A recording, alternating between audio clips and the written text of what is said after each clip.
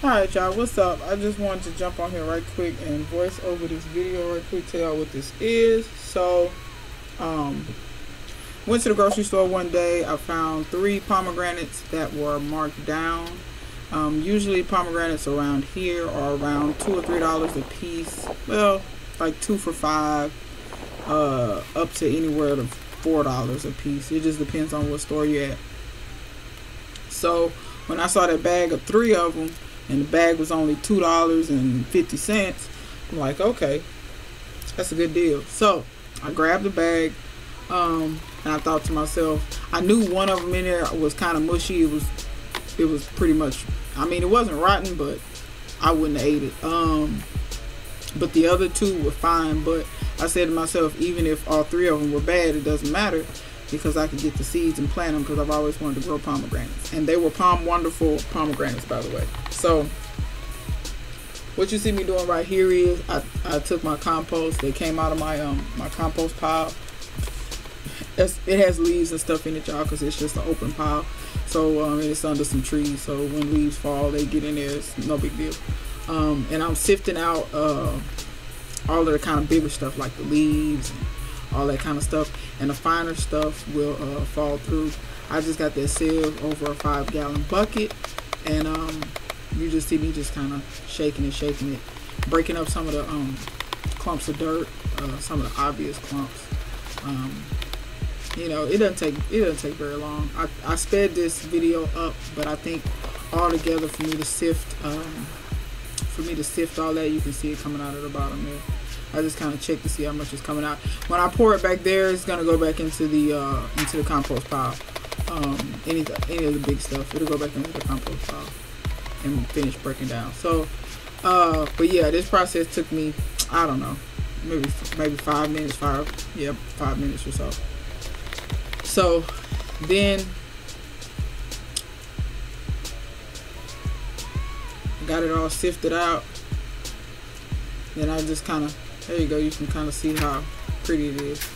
I pour it back in there.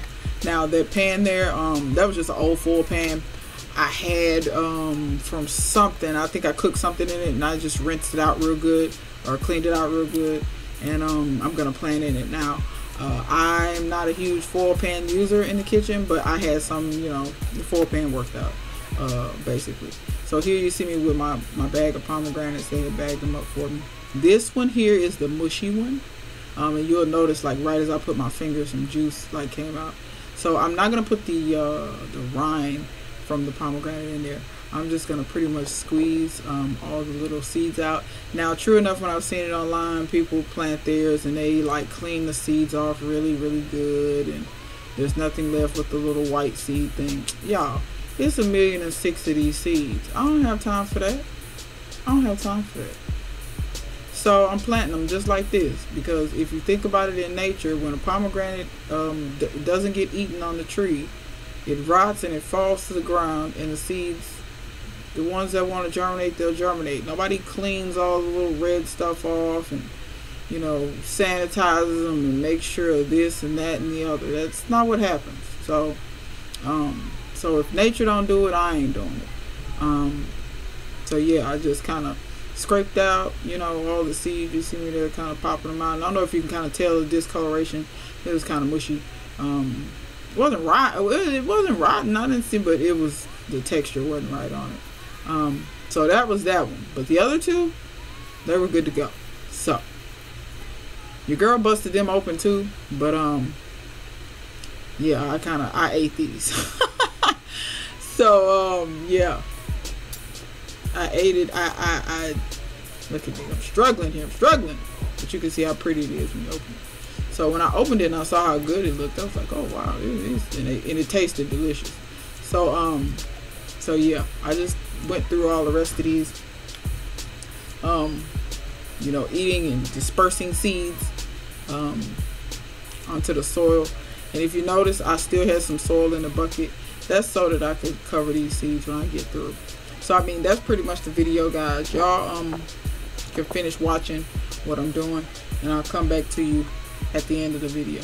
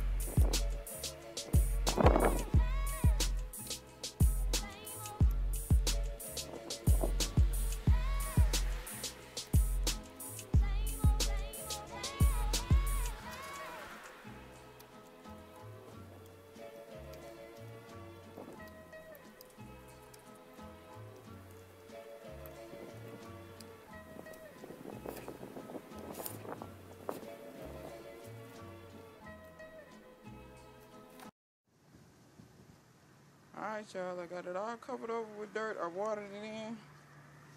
All the water has come out of the holes in the bottom.